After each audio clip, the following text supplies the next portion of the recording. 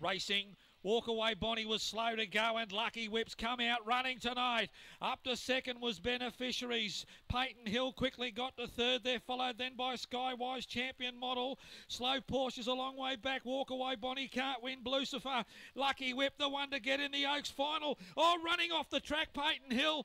Lucky Whip clear. Skywise is after it late, but Lucky Whip's going to go coast to coast and win the Ruby final. Skywise second.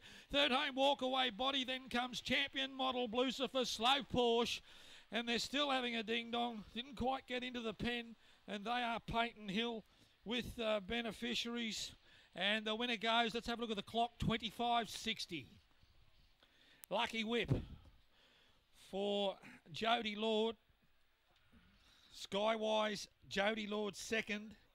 Walk Away Bonnie got chopped off early doors, into the section for her, but she's been gallant in defeat for Leslie Hannaford, and 7 the Black Champion Model. Jody Lord will be fourth. Big win. Lucky Whip, he was disappointing here, or she was 2 weeks ago, and then she came out, she won, and she was a brilliant winner in her heat for Gary Lockhead, who races the dog.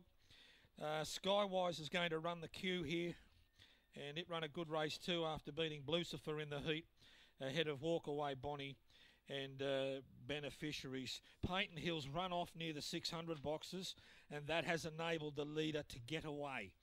Alrighty, 4-3-1-7, 25.50, 591.40, 220 the runner-up, 130 for third.